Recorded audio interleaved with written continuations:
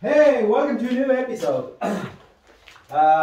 This one's going to be short because I just got the final parts from China for this housing, and we're going to talk about that in a second.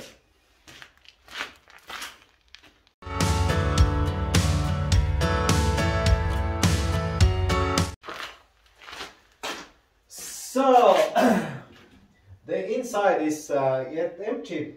I put those down that where I already got, and I drilled the holes. I couldn't record that part because my phone was empty and I just wanted to do it. But now we are going to finalize, put the last ones in, and then I'm going to talk what is all supposed to do.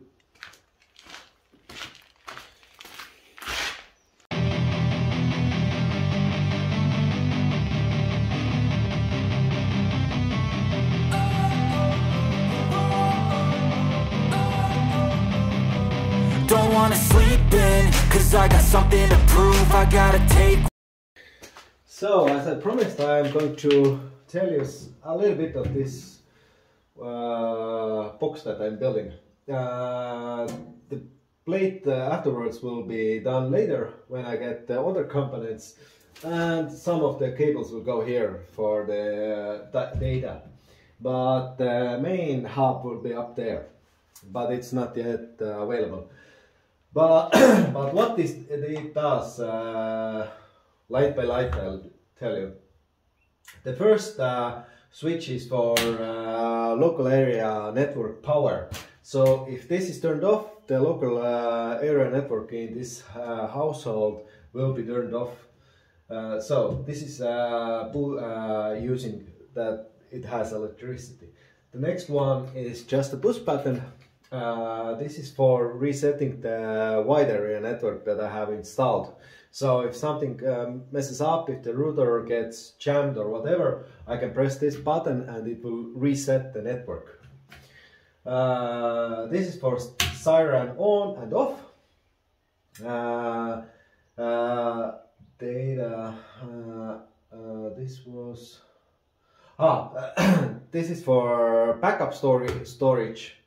Power or Ethernet system, peer sensors, those are if some movement is on the property, smoke sensors and CO2 sensors. Oh, sorry, data was different. Data was that, yeah. Data was that the data here, those lights will be switched on. So if I'm not using this room, I don't want those lights to be on all the time. So this switch is only to turn those lights power on and off. So if it's turned off, those lights are off, but still it works. If I want to get the information, then I turn this on.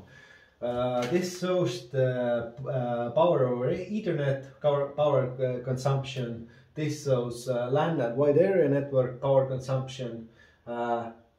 This part till here so shows the floor temperature of the house. This shows the roof temperature up in the attic. This part shows the one side of, let's say this is north and this is south part of the under footing house temperature, so I know what the roof temperature is below the grade and everything where this was built. This is needed because I have a separate system to pump over excess heat beneath my building, and I want to see if it works or not. This is only to show this. But yeah, I built this by myself because there isn't a set solution on the market, so I just bought a electric box. Some switches from China. Those are rated for the current that I need. And yeah, this is easy as peasy. Hopefully you like it and get some ideas.